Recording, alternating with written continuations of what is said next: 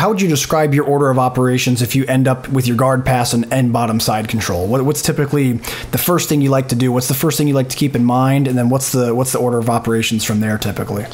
I mean, the first thing is to understand like where their attacks are coming from, right? And where their control is coming from even before, because before they, if they force themselves into a pass position, if it's not something that where we acquiesce and are letting them kind of have the position, is like you're starting to think like, oh, I'm spending too much energy here. They're getting too far. At some point, I'm overextending my limbs to where that it's not just going to be a positional advancement that they make, but rather that maybe they can pass and have an arm, or pass and have a neck, or I can get my leg too far away from my body and my opponent can get onto my legs. So the moment that they're entering side control, there's a danger, but usually they're not going to be able to control you unless they hold your head. Right? They need to control your head and shoulders. They need to advance up our body to hold us flat, to put their chest on our chest. And so once that's happened, whether we allowed that to happen because we didn't want to waste energy, or we were afraid of,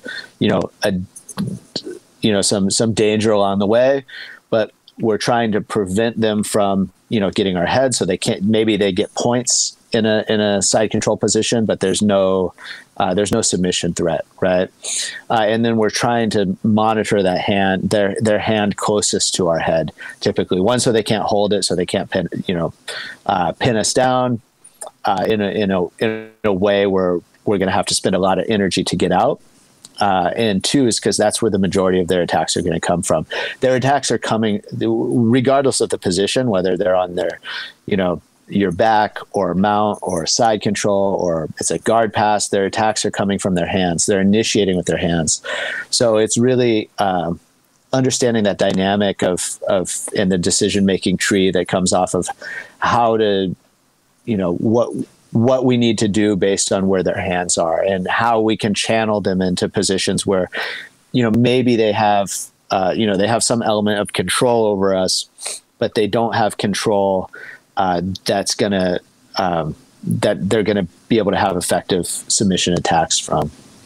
Excellent. I really like that. And trying to deny their control in the first place, of course, and unlock their control, but doing it always in a safe way that that doesn't expose us to their submission threat. Absolutely, yeah. Jiu-jitsu is an art of managing variables, and I like how you said you think of things as like a decision tree, and it really is like that when you map things out mentally. There's one of the variables that can exist in any given role or match is the abilities and specialties of your opponent. Is that something that I guess alters in any way your order of operations? Like if you're dealing with a guy, let's use side control for example. You're in bottom side. There's a guy on top that has a very specific attack. Maybe he likes to go to north south, or maybe he always goes right to knee on belly and looks for baseball chokes or something like that. Does that alter in any way the order of operations that you might use? Does it kind of force you into a more holistic way of rolling with someone, or do you pretty much have an order of operations that across the board it works on anybody no matter what they're doing?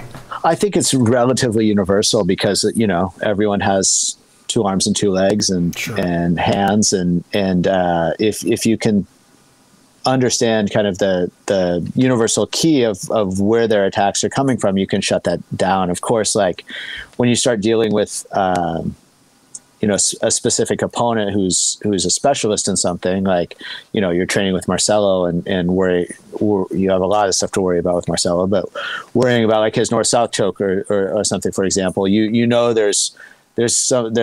have to draw some lines where you're like, I don't want to fight in those positions because he's too good there, right? Like regardless of how skillful we are in our defense, they're likely more skillful and more well-versed in their offense.